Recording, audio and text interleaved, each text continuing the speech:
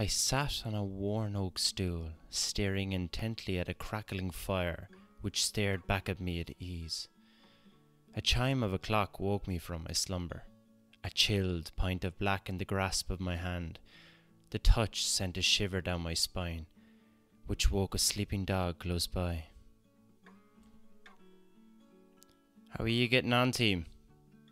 Now that was a little poem I wrote about 3 weeks ago while I was sitting on the jacks with a little bit of homesick upon me. So yeah, I hoped you enjoyed it. And how are you getting on? Welcome to the podcast.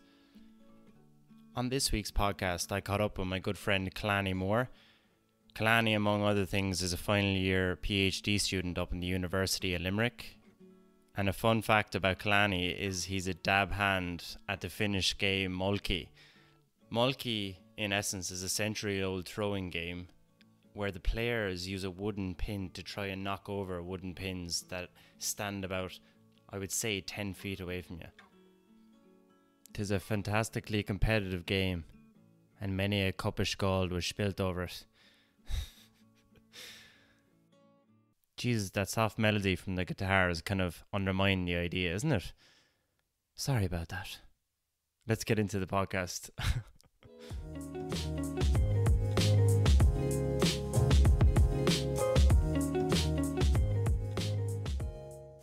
I think the amount of creativity that's going to come out of just coronavirus in general is going to be ridiculous. Like the amount of time people have, to actually ponder their thoughts and consider actually what they really want, and just get away from the busyness of the world and all in their job that they might not like that much, or, the lifestyle that they're living is that they didn't like so much. Like that's going to change people's mindsets, I reckon. Yeah, it will. It's funny. I've moved home from being in college and come, spending a solid 2 weeks of Christmas at home every year. Yeah. I've been home for 8 weeks and loving it and getting to spend proper time with my family. So that's different for me. I'm sure a lot of people are experiencing that too. That's more like social and societal change. Also, oh man, one other thing, so what did I say was up? Health and housing were the two things in the election. Health is the other one. Back to, you're talking a little bit about throwing Ireland's sort of embracing the capitalist system in the throwing it in its face. Yeah. From a capitalist point of view, like nurses have basically got Ireland by the balls right now. Yeah. It's like the perfect time to go on strike. Mm-hmm. Yeah, or they do. Threaten to go on strike. Or say, hey, do you want to bump our wages up 50%? Yeah. And just, I think a time like this has really shown that like the nurses and just healthcare workers in general in Ireland are just completely underpaid and under-resourced. Especially nurses though, because they do a lot of stuff. Yeah, the heavy lifting. Yeah, they do a lot of the heavy lifting. If I was head of nurses union, and I think they have got pay increases and stuff, and they've worked out stuff about like paying the student nurses and stuff. But purely based on, they have the worst chance of catching the bloody disease. Yeah. Right. Yeah. They've a lot to lose. Like, sure, there is like the amount of healthcare workers that have died around the world. Purely based on the extra risk they're assuming just by showing up for work. Like you should be paid for risk factor. Like the people work on oil rigs are paid for risk. People work from heights, they're paid for risk. Why can't nurses get paid for risk? Well, because they didn't have a rampaging virus in their workplace before now. So, I think as far as I know, they have got some sort of an increase. I'd be holding out for a lot more, no matter what the figure was. You would think anyway. Yeah. This is, it's all very well saying, oh, the nurses are our heroes, frontline workers are our heroes. I remember seeing a thing, it was like an interview with the emergency medical tech in, what are they? They're basically paramedics in New York, right? And he had an interview, and he was like, I really like all the support. It's been great. Like day to day, I've had loads of people like cheering even as I walk past, getting loads of free pizza. But man, I mean, I'd love like medical insurance. Fuck. That'd be great. You know, he's like a paramedic dealing with coronavirus, makes him just medical insurance because like that's just like not included with the job. So he's like, yeah, I mean, it'd be nice if we could get that. I mean, America is this like hyper dystopian thing. Yeah. It's like a worse version of all of that. You'd be Oh pretty man, I happy know. that I've you live been in some of the stuff you'd be seeing over there as well, and I think I don't know what I was listening to or read the other day. It was saying that like during a time like this, when you know the whole world is faced with something like even just like a war or fucking obviously a pandemic right now, but like everybody's flaws are shown, pretty nakedly. And I well, think so unfortunately, first of all, really unfortunately, I'm planning to move to America in the next year, and so I actually have to pay attention to this like sack of crazed bullshit that's going on. yeah. All right, but for the rest of the world, there's two things with America. There's its culture, and there's its economy. Pretty much. Everyone pays a lot of attention to its culture because its culture is crazy and spread all around the world. To the rest of the world, America's culture doesn't matter that much. Mm-hmm. It just doesn't. All those things are happening in America. Yeah. America's all fucked up because of it. All those crazy polarized society doesn't exist in the rest of the world outside of America. Thankfully, in speaking generally. Mm-hmm. What does matter is how all that affects its economy, because America has US dollar. Have you heard of like that's the world's reserve currency? That's the federal like the reserve and all that kind of stuff. So that everything goes off the American dollar. Right. So out of every 100, let's say out of all the money spent in the world, how much of it is spent in dollars? Isn't like 1/10 of it? Keep going. More. Oh shit. More. Half or a quarter? Half. Holy shit! Really? Half of the world's money is in dollars. Whoa. All right. So what happens to America's economy really matters. Yeah. Okay. What's happening to its economy at the moment? As was evident back in fucking 2008. As was evidenced in 2008. Well, what's interesting about 2008 is it was referred to as a liquidity crisis. All right.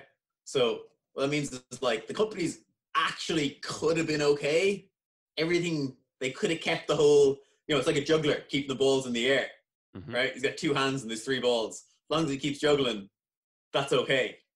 But if someone calls him out in it and says, catch all the balls, one in each hand, he's only got two hands. Yeah. So they could have kept the whole thing going.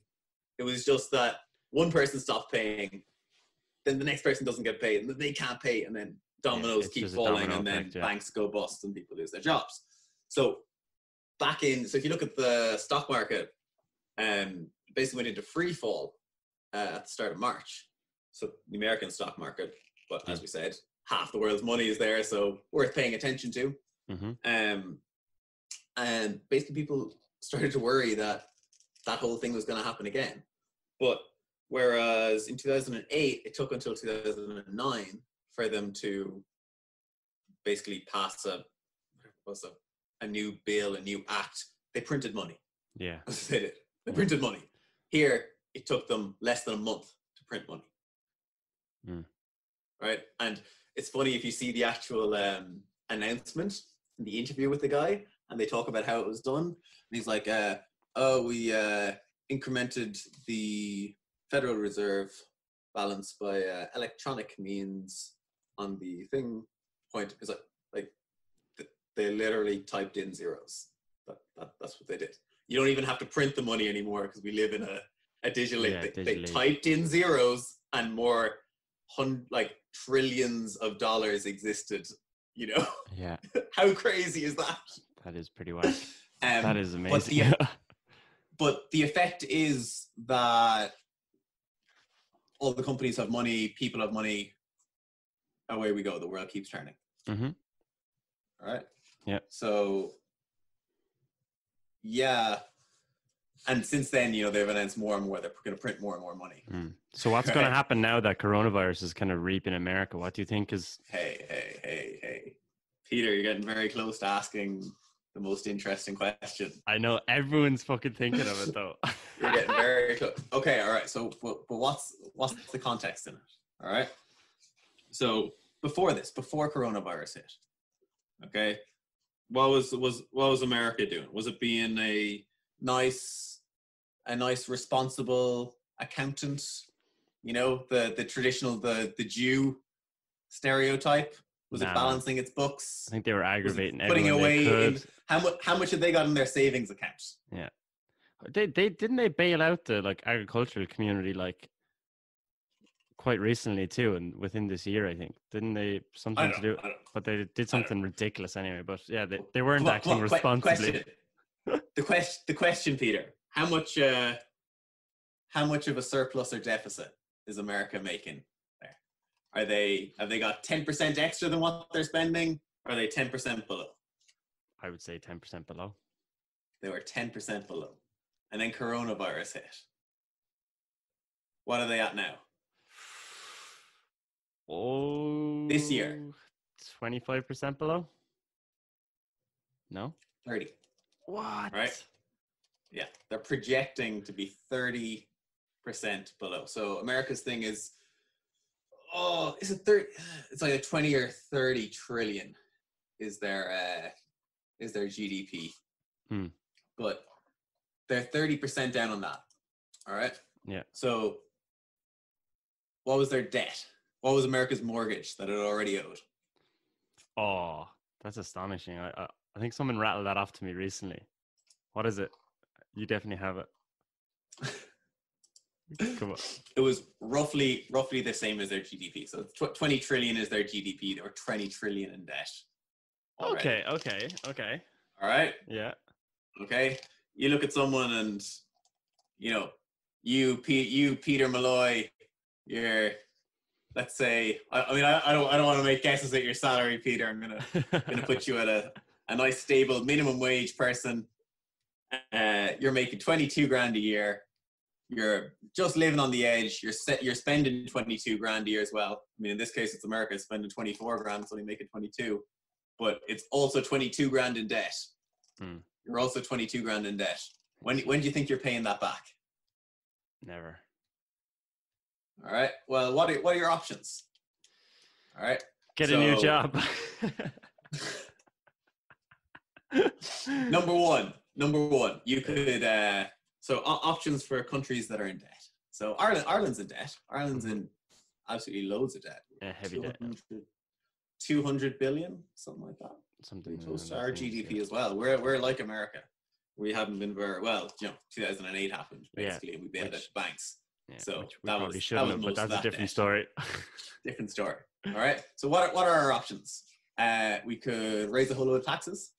So we did that. We kind of did that in America, we kind of did that in 2008 to 2012. Yeah, austerity came in. That's because, the austerity, that was kind of the condition of us getting the loan in the first place. But anyway, there was a lot of other things around there. Yeah. But so you can raise taxes. Do people like that? Is that popular? Does that get politicians reelected? Sure doesn't. How do you think Americans feel about higher federal taxes?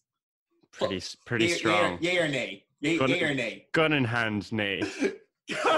Gun in hand, yay is a good answer. All right. Option two. All right. You can default. You can say we're not paying. We're not paying anymore. All right. So that's pretty close to what happened to Greece in 2011. Nearly sent the euro over the edge financially. So they're like, holy shit, one of the Euro countries, which are whole, straight in your tie, real respectable Europeans aren't paying back their money. Yeah. You do that, you default on your debt. No one's loaning you money again. Remember that 5% we were talking about in Ireland? They'd be like, we want 20%. 30% a year if you're getting any money off of us if you default because you haven't paid people back before. No one's loaning them money, right? So why would you do that? Option three, got that computer there that you can type zeros into. What do you reckon? Option 1, 2, or 3? The Americans would definitely do 3 anyway. They're definitely going to print more money. Just start bashing that zero. Yeah, man. Start bashing the I zero. could just imagine Donald Trump's finger on itself. It's going well. It's going well. It's going well.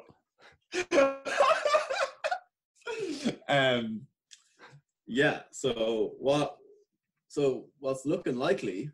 I mean, I don't see, out of the 3 options, I don't see America paying back its debt. I don't see a lot of countries paying back its debt. No. Don't see Ireland paying back its debt. But that begs the question. Like, there's definitely going to be a recession, I would say. But is there going to be a depression? Well, why would there be a depression? Why would I don't know, there be a recession? I'm hearing, why would there be a recession? Yeah. It's a good question. Okay, here we're gonna work around to it. Okay. All right. So everybody's in debt. Everybody's bashing the zero, right? America owns the printing press, but Europe, is Euro bonds. You've been hearing about that? Yeah, the bonds. Euro bonds. Yeah. Right. That's the printing press going as well. Printing press is just racking out euros. Right. So, what does that mean? If you print money, what does that do? Doesn't it deflate or deflate a currency? Puts it up, inflation. Other way. If there's more euros around, if someone else is just handing out euros, that means your euro excuse that me. you own. That was a brain fart. Yeah, inflation. Is worth less. Yeah, it's worth less. No worries. Inflation. So normally, if you have 0 interest rates, that would encourage massive inflation. Right? Historically, interest rates have been up at like 6, 7, 8% normal. Worldwide, we've been sitting at like, Europe's like 2% lower than America, but like Tradition, 2 or 3% over the last few years, and they've been trying to push them back up, because what happens when you get a recession? What you do is you drop interest rates, and then everybody spends more money because it's free money, right? Back to that whole borrow money for free when 0.5% interest rate, 2% inflation.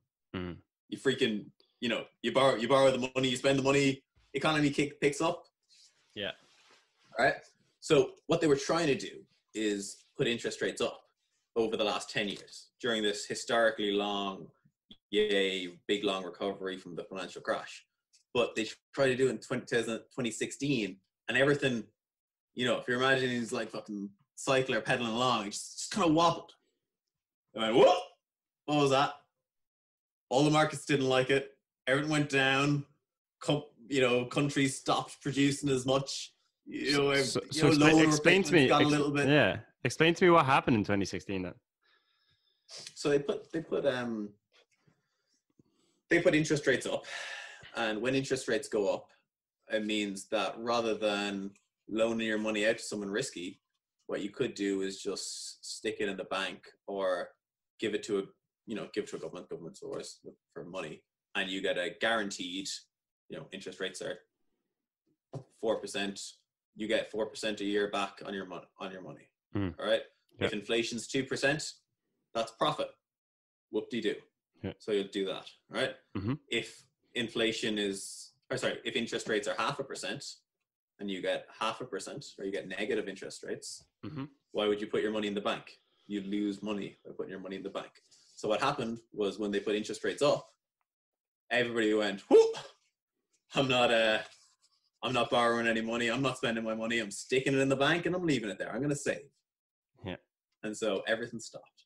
Yeah. And they were like, oh, that's not good. Let's drop interest rates and start it all over again.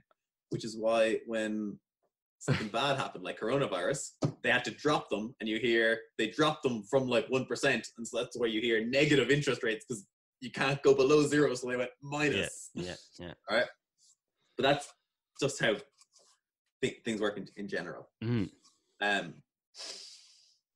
So back to what happens if you print money.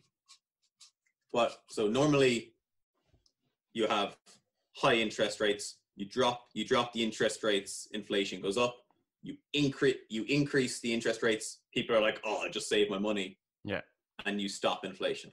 Yeah. Okay. If you print money, you get hyperinflation. So that's why you remember hearing the stories of Zimbabwe, people carrying around literally wheelbarrows like full of money to wheelbarrows pay full of for money. Yeah.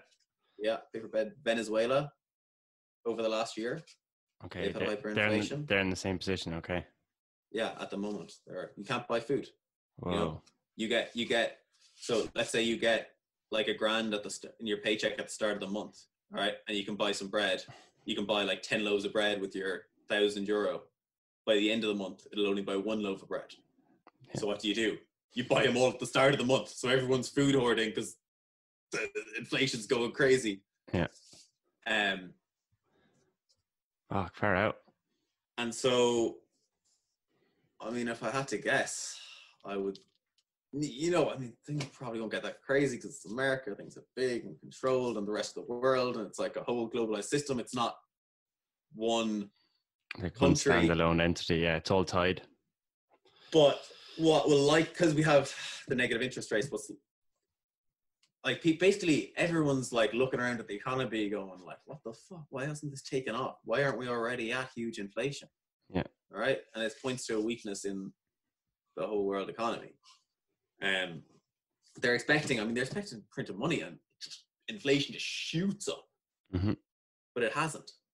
Right. And so what will probably happen is once we come out of this coronavirus, I mean, it's one of a whole load of options, but we will get some form of very fast inflation where you get the dip and the curve into the recession, and on the curve out, as you climb out, people go, you heard the phrase, it's going up. Pile in, everybody, and that curve gets really steep and you get really big inflation. Okay. And so then you'll like to see higher interest rates. And interestingly, what that means is that in the next couple of months, what you will likely see is the last time for a very, very long time that you will have very, very low interest rates and cheap houses. So next year, if you were to buy and you could lock in like a 2% mortgage, right? You could lock in a 2% mortgage on a house at whatever price. And if hyperinflation happens, hyperinflation doesn't just apply to food. It applies to everything that's real. Yeah. Everything that's tangible, yeah. Gold is the original tangible one. And so then your house could be worth 100 times if you see hyperinflation. Be worth 100 times what it's worth or what it cost. But you got a 30-year mortgage, you're still just paying 2% every year. You've just opened up a loads of people's mind just going bang. Yeah. What it means is that even if there isn't hyperinflation, you're still probably going to be okay. Yeah. I honestly think things will be okay. Like, I'm an optimist. Well, I mean, throughout that, so there's like lots of tools that you can use to. So the whole idea is that it's like a rigged game, right? The whole letting people work out markets and sell things and buy things is rigged by governments, because governments are like the fucking puppeteers pulling the puppet strings. Yeah. Because they've got interest rates that they can push up, and that will slow things down, and everyone's like running through mud and everything slows down. And they've got the money printing that they can turn up and make things speed up again. All right. But what happens is if you use them too much and you tug on the strings too much this way and that way and this way and that way, eventually they might, those strings might get too long, and then the puppets might stop reacting, and you'll be tugging away at the strings and printing money and changing interest rates, and nobody gives a fuck. Yeah. And that's dangerous. Dangerous. Yeah. That is where the danger lies. But I mean, these are all scenarios that could play out. Doesn't mean they're the most likely scenario. Yeah. But that danger of people going from, all right, starting 1900, people are just using coins, lugging gold around. They're like, this is a bit inconvenient. Let's start off and be like, all right, what was the original idea of $1? $1 was like, I don't really know what the history of the dollar is. Right. So $1 entitled you to go to the bank at Fort Knox in America and get, it was like an ounce of gold. Okay. That's what it was. Or it might have been like a fraction of an ounce of gold. Okay. Right. So that's what a dollar was. It was just easier to carry around a paper note. Paper note, yeah. Than it was to carry around gold. They were like, there is a big old stack of gold in Fort Knox sitting there that is what this dollar is worth. It is worth a fraction of that. Yeah. And in 1970, but does the dollar? It. Yeah. So where does it change from like being like $1 is equal to this? Like when they start printing more money, doesn't that like decrease the amount of gold you can actually get for $1? Or what way does that work? Yes, it does. Mm. Yes, it does. But in 1970, so they had to have whatever, it was like 10% of whatever amount of dollars were out there, and that they said they'd give gold for it. They have to have 10% of that gold sitting there in the vault. Right? And the same was true for all countries, in all currencies. Whatever money you had, if we had our economy was worth whatever, 100 billion euro, we had to have 10 billion euro worth of gold sitting in a vault. And in 1970, they were like, yes, it isn't working so much anymore. We're just gonna, we'd like to do some other things financially. So you can't get gold for your money anymore. But this is the government's money. The government says this is money, so accept it. They regulate like what it's valued at, essentially. Well, but what I mean by that is they're the ones who like dignify it with value rather than the gold. Yeah. They say this is part of the U.S. economy. The U.S. economy runs on U.S. dollars, same way Europe says the European economy runs on euros. That it is worth a fraction of the U.S. economy, effectively, kind of, but not really. And the more money you print, and the less that if you're holding $1, or you're actually kind of better off because like euros are actually weight or whatever. Well, like if you're holding $1, all right, yeah. And if toilet paper starts to get cheaper than dollars, and you start to be like, all right, I might as well use this dollar to wipe my ass as opposed to buy toilet paper. All right, people start to lose confidence in the value of what money is. And then that's when inflation gets out of control. And when inflation gets out of control, what do you go to? You go to real tangible assets. And back to gold all over again. People buy gold. But that brings me to a question I actually wanted to ask you. What do you think about investing in Bitcoin right now? Because apparently it's going to go through a halving soon. Oh, man. Bitcoin. All right. So what are we saying? Inflation goes through the roof. Mm-hmm. It's quite likely. Mm-hmm. Or, like money printing happens. So what's the real tangible value of Bitcoin? I mean, right now, it's been stable around kind of 5 to 8 grand. Yeah. What does it entitle to you to? What can you buy with it? I don't really understand Bitcoin that much, to be honest. That's why I'm asking you. Maybe you know a little bit more.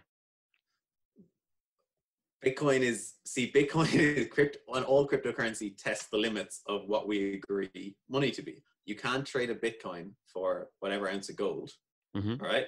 Which means in 1970, Bitcoin doesn't work as even existing. Yeah, but technically, if you get your money out from Bitcoin and then buy gold at it, inadvertently you can buy gold with Bitcoin. But no, what are you buying gold with?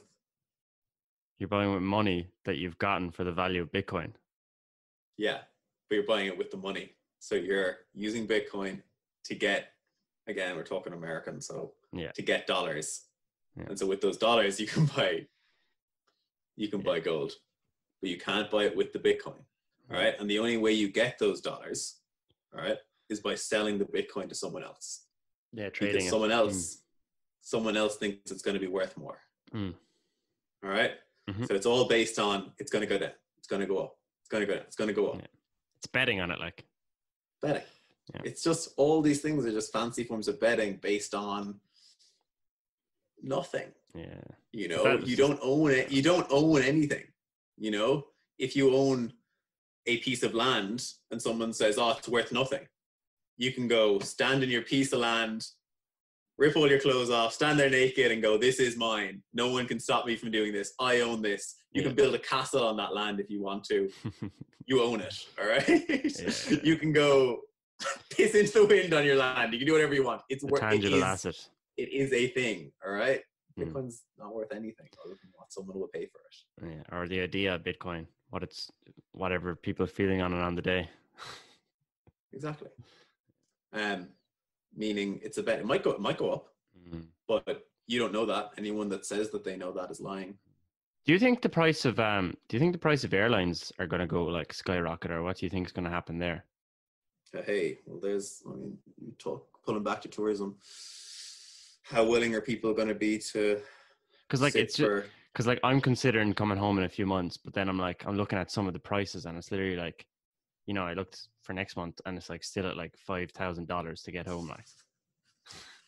Well, yeah, how willing are people going to be in the next 2 years while coronavirus still exists? While it hasn't been eradicated. The whole thing about this is that it's so silent. It's not like you can look at someone, someone has sunburn, you look at them and they're red, you're like, they have sunburn. Someone has coronavirus.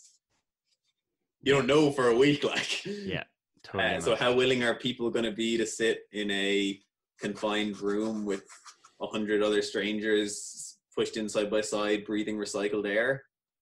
Yeah. Probably not that willing, or probably not that happy about doing it. And so, I think Ryanair basically said in their results this year that they expected it to take at least 2 years to get passengers back to normal levels, or current levels.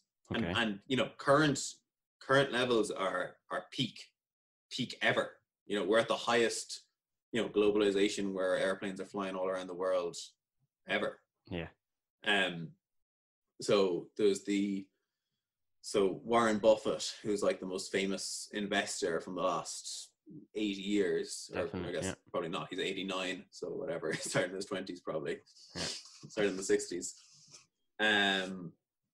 So his company had their annual meeting next year, and they've got so let's take Apple as your value of what a big company is. Remember, Apple and Amazon had that competition where they were trying to breach $1 trillion company.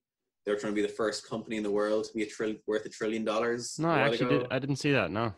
Yeah, that happened. It was like last year. One of them went up and they went down back below it, or whatever. Okay. Just depending on the stock price or whatever. But so biggest company in the world basically is $1 trillion, right? 1,000 billion.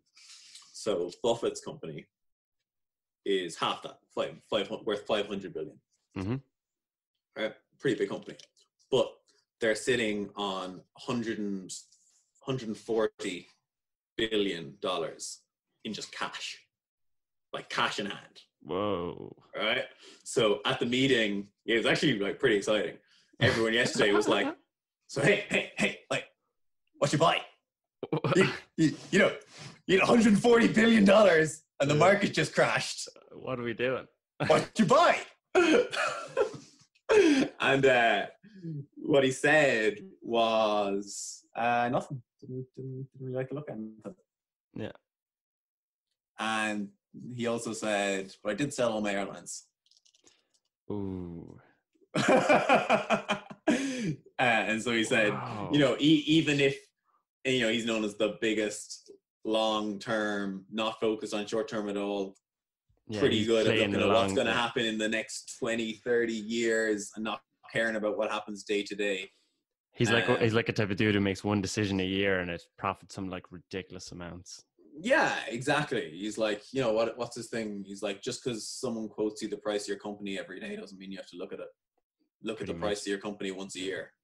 It's a great way of thinking about something as well, Anyway, so what he said was, airlines have suffered a low probability event that changes the market for a very long time. And even if in 3 years they get back to 80% of the volumes that they were at, there's still too many planes. Yeah. They're still not back to baseline.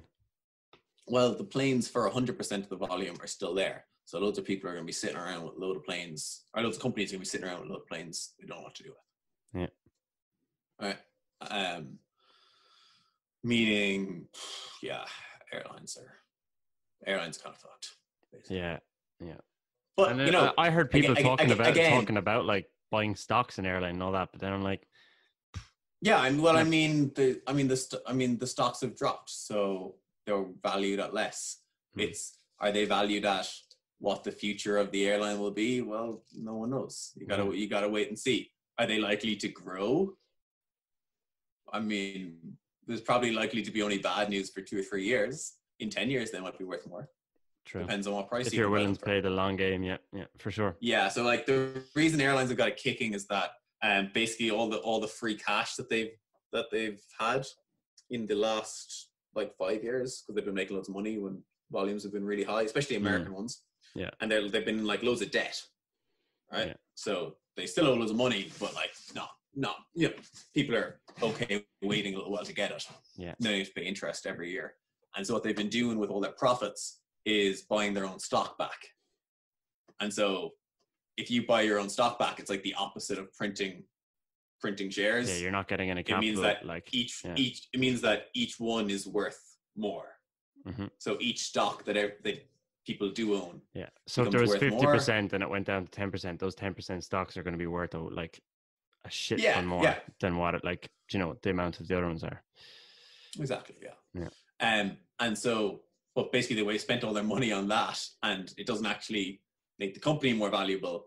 It just makes the individual share more valuable, and it means that when something bad happens,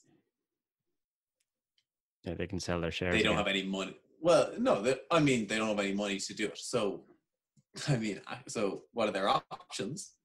They can issue more shares. Yeah, exactly. What that do? It fucks over all the people who bought. all the people who own shares. Yeah. But again, they're investors. They saw it's business. They saw a company that wasn't saving its profits, didn't have any cash in its hand, was buying back shares. They liked that. They assumed the risk. Yeah, that's the risk they take. Yeah. Too bad. Yeah. And so, which is actually, gets onto like the whole story of bailouts and the efficacy of bailouts and like the ethics around it, and should taxpayers' money be used to bail out these companies. Mm-hmm. And like, I don't know, my opinion is, well, yes, at the right price. You don't just give them 500 million euro or $500 million and say, there you go, have a nice time. Yeah. I hope your business does well. Yeah. You go, all right, I want 80% of your company for 500 billion. Mm-hmm. And they go, that's ridiculous.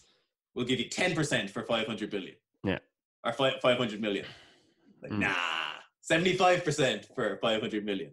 You play a game and see, well, how much do you really need the money? And who's going to give you that money for less? And if the price is too high, then you let them fail. And it's, but then we don't have any airlines. Well, you'd 500 million there. Set up your own airline. I just heard a load of staff that lost their job and would love a job at an airline. Yeah. Set up a government airline.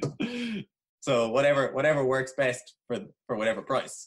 But the issue was, Ireland did that with its banks, where Ireland owns 30% of AIB. Because it needed that much money, I would argue. Yeah, maybe it should have gotten 95% for the amount that it paid, and probably not paid back all the debts, or maybe just set up a new bank. Probably just actually set up a new bank and been like, here was a new bank and loan out money to whoever needs money, and fuck all the people who invested in that. Yeah, but definitely. Anyway, that's a different story.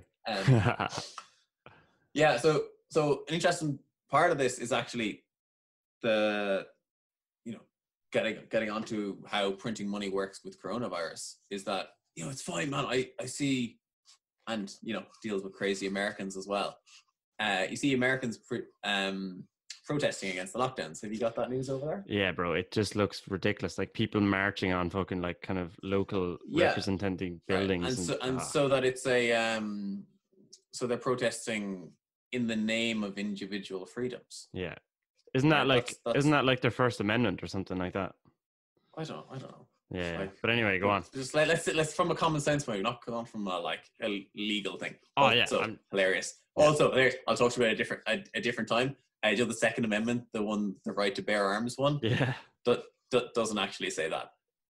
It's really funny. It's really hilariously worded. Okay, we'll cover that. We'll cover that in another one for sure. Anyway.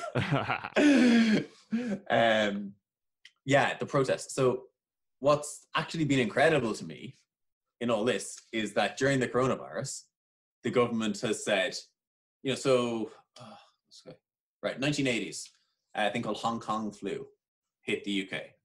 UK just gone through a recession. 20,000 people a week were dying at the height. 20,000 was the worst week that they had. So, for example, 20,000 is the total deaths so far in the UK. Yeah. But 20,000 died in 1 week from Hong Kong flu. Okay. UK government was like, sorry guys, we're just coming out of recession. Carry on. You know, those who die. Life goes on. Sounds pretty ruthless. Right? Pretty ruthless, right? So in the 21st century, in 2020, the fact that we live in a country, and that a lot of countries in Europe and America are willing to say, okay, guys, please stop working, stop producing stuff that will generate taxes for the country. Go home, sit on your ass and watch Netflix, and we'll pay you to do that. That is absolutely bonkers.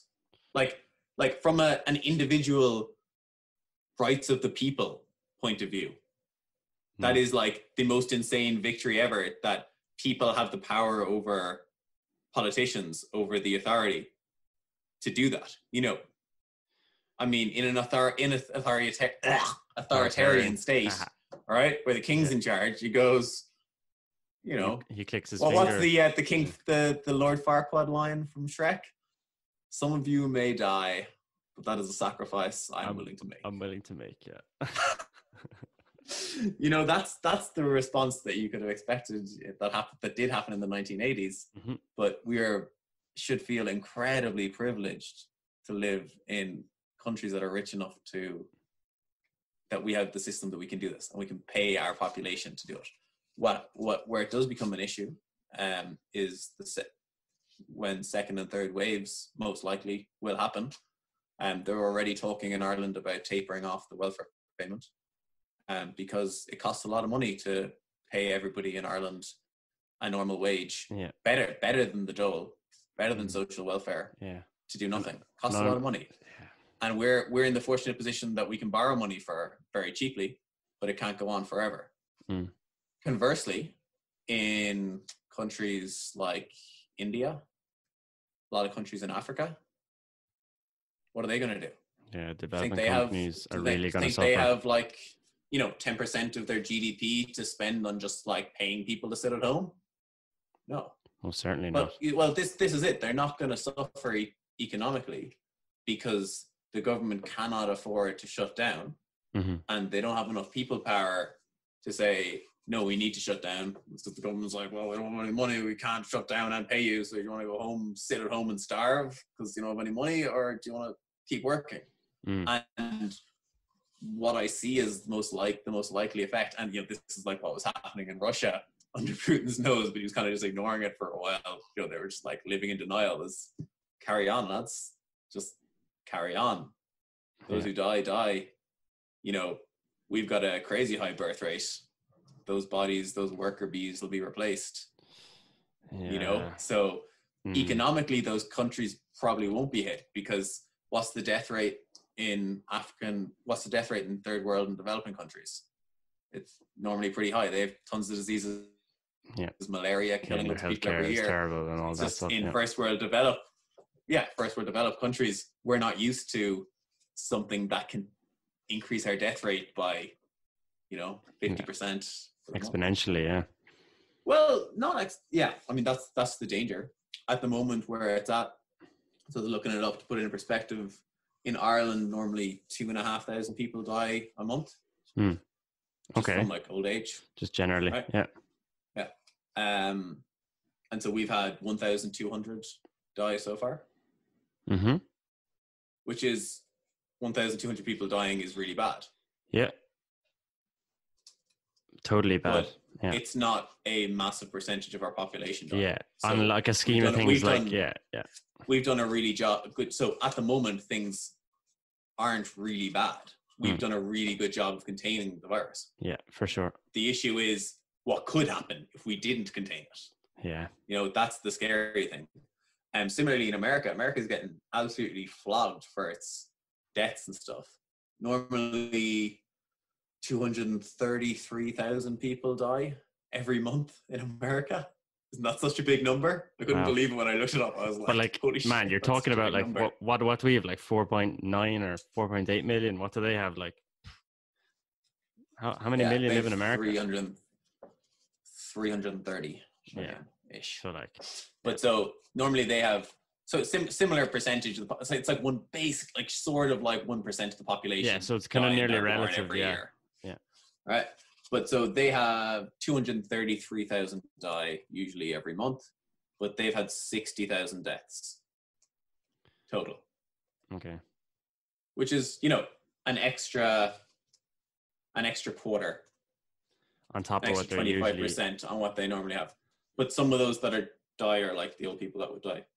Anyway, so like relatively, like, you know, it's like at the moment things aren't in nuclear war. You know, bubonic plague wiped out like a fifth of the population.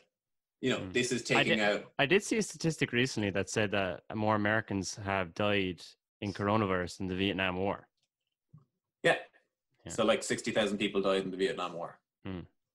But normally 233,000 Americans die every month. So it's like damn lies and statistics. I know. What's telling for me what are you getting at with those? Like what do you think, Glenn, is like? So what's telling for me is that this is being compared to like bubonic plague. Right? Bubonic plague wiped out roughly like one, depending on, as a few waves, between 1 in 3 and 1 in 5 people. It wiped out something like 20% of the world's population. At the moment, this is killing an extra half of 1%, a quarter of 1% of the world's population. So it's not close on the scale as the bubonic plague, but it could get there. Well, it looks like the death rate is something like 1% if everybody, or something like between 1 and 3%. Depends on if there's actually any hospitals left. You see the likes of New Zealand now, and they're nearly at a place where they've completely eradicated it. Yeah, New Zealand's pretty much, it looks like, I mean, you're pretty much the most isolated country in the world. It seems like you've done the best in the world. No, for sure. But I think it's a combination of a few things. Like, yes, we have that after having that, like, you know, the positive of being a really isolated place on Earth, not a lot of travel comes through it. The people who were here came back and then they were isolated straight away. And but it was a different timeline. So it was like a week after. So we were like a week after kind of where Ireland was at in terms of like when the lockdown and all that came in. So New Zealand, I think, were able to look at Europe and go, okay, lads, we need to get on this fucking fast as. And they had that extra week to plan. And what that did, I think, is allowed the Jacinda Ardens to come together and actually make a proper solid plan of like, once community transmission is like a thing in New Zealand, we just completely go into lockdown. And that's it. Because we're going into lockdown anyway, you know? Almost like having a plan was a good idea. Yeah. Like, you know, seems like a basic thing. But I know. Having a plan rather than, we'll see how many cases and deaths we get, and then.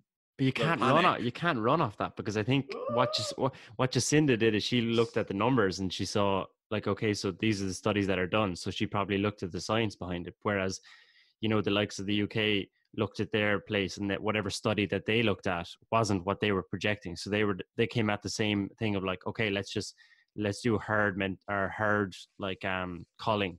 Whoever dies, and we'll go forward like that. Business as usual. But obviously they're paying for that now. Yeah, I mean, whatever you do, don't reverse the strategy. It's like, don't say we'll try to get loads of people infected oh no, we'll try and get nobody infected. Yeah. Like, that's like the worst thing you can do. It's like, oh yeah, I have my homework done. Oh wait, I don't have it done. But as I was saying, despite all the fuck ups, things aren't really, really bad yet here. And it seems like the peaks have been hit if lockdowns persist. Continue. So like, you know, we've got, like, the main thing is we've got off that exponential curve. You know, like a lot of the projections were for hundreds of thousands of people to die from this per country. You know, like it was like 250,000 in the UK. You know, you're getting more towards the millions mark in the US. Yeah. That hasn't happened because of the lockdown. So it's really good that lockdowns have happened. Yeah, definitely. The problem is countries can't keep functioning in lockdown. So you need to find a long-term solution. So at the moment we're going less from, you know, we're kind of stepping away from the holy shit, stop people dying to holy shit, find a way that countries can start functioning again without loads of people dying and without sending that rate skyrocketing again. So whether that's a vaccine, whether that's crazy much testing, whether that's existing in a society with like a massive amount of social distancing, like just like built into every day, whether that's built, you know, I mean, I definitely think you're going to have to wear masks in work for the next, until the coronavirus is eradicated, for the next year. I think if there's any sort of an office, you're going to need to be wearing a mask. If you're even working in an office, for sure. Yeah. Any sort of an indoor thing. Goodbye indoor sports events. Goodbye.